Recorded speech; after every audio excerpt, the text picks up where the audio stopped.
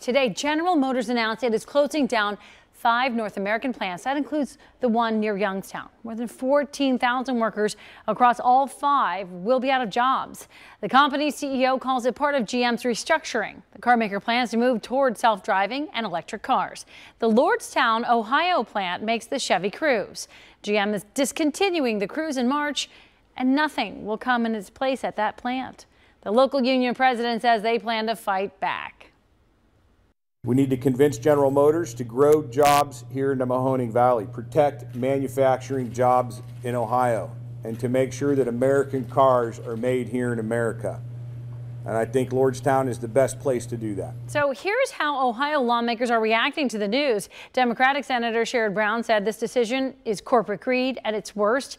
And Republican Senator Rob Portman says, I'm deeply frustrated with General Motors' decision to shut down its Lordstown plant and disappointed with how the hardworking employees there have been treated throughout this process.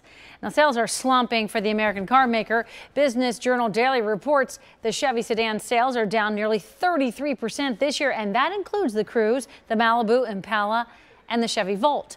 By the way, the company plans to discontinue the Volt as well. GM could save $6 billion through these cuts. Some in the tri-state know what it's like to go through a GM plant closure. 2 factories closed in the 80s, one in Hamilton, one in Norwood. 9 on your side's Jake Ryle shares their advice for the workers in Lordstown. The Camaros rolled off the assembly line, so too did the news from General Motors in 1986. What do you see for the future now? Not much.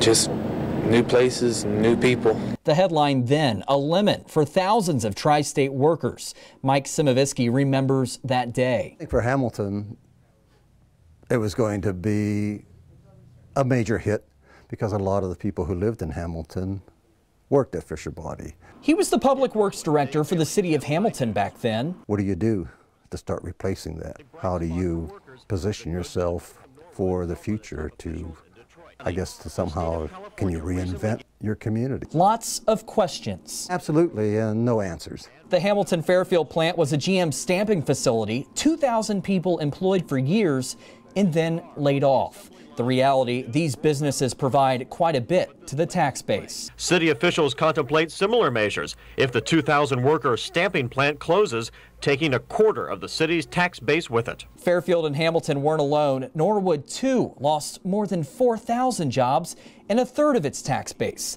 Simovisky has some advice for those in Lordstown after the announcement Monday. Don't panic. Realize that there is life after those plants close. You have to really look inwardly, gather the community leadership together,